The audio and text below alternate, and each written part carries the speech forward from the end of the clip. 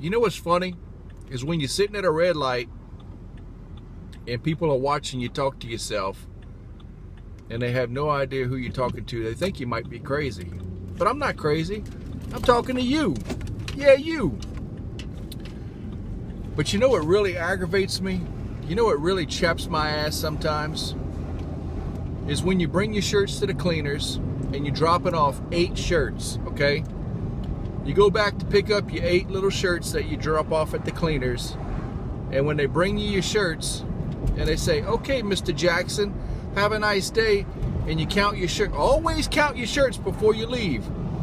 You go to count your shirts and there's 7 shirts. Oh, there's a shirt missing. You drop off 8, you're picking up 7. Well, you know, shirts aren't cheap.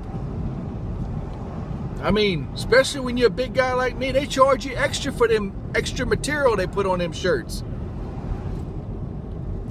Oh, well, Mr. Jackson, what did this shirt look like? Oh my God. I didn't take a photo of the shirts when I brought them. I just brought them. So there you are trying to think of what you got in your closet. What did you bring to the cleaners?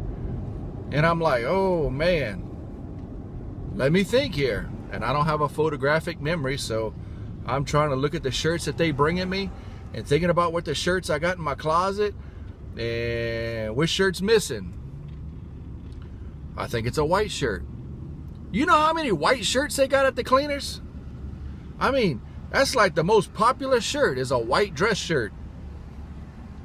So finally, after sitting there and waiting and him-hawing around and listening to them talk to each other about where it's at and who did it and who done it and playing the blame game, they finally found my shirt. But time is money. It's a waste of time to sit there and have them hem-haw around looking for my shirt when they should have all been kept together and organized. Organization is the key to success. Keep yourself organized so you don't lose crap. Now I gotta go repent. Jesus help me. I gotta go repent. Plead the blood of Jesus over my mind.